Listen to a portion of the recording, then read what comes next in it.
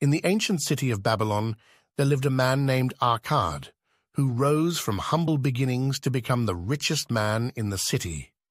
He shared his wisdom through a series of lessons that would be remembered for generations. Arkad's first lesson emphasized the importance of saving at least a tenth of one's income.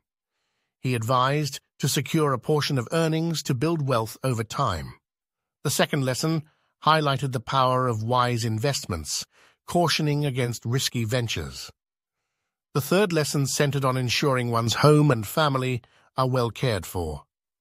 Arkad stressed the significance of protecting loved ones while seeking financial success. The fourth lesson spoke of knowledge and learning, emphasizing that wise decisions are rooted in understanding.